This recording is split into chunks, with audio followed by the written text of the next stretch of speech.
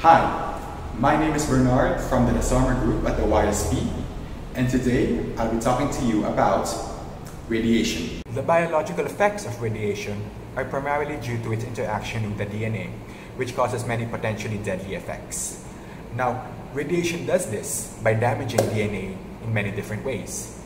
However, some extremophiles can not only survive, but thrive under high radiation environments. Salt-loving organisms from the domain of archaea are one of these extremophiles. Termed halophilic archaea, or simply haloarchaea, they have been isolated in many different extreme environments, such as those in extreme temperature, high salt concentrations, and even in acidic or basic environments. In terms of radiation, haloarchaea are about 1,000 times more resistant to it than humans are. Even more interesting, however, is that some mutant species are actually even more radiation resistant, closer to about 3,000 times better of that of humans.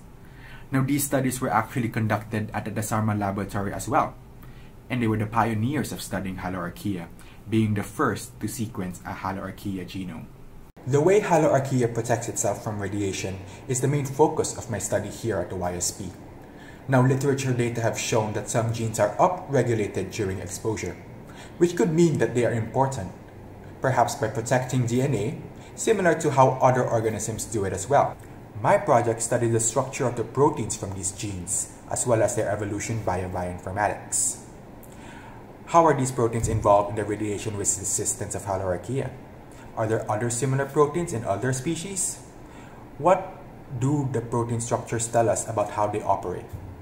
These are a few of the questions that I aimed to answer in my research.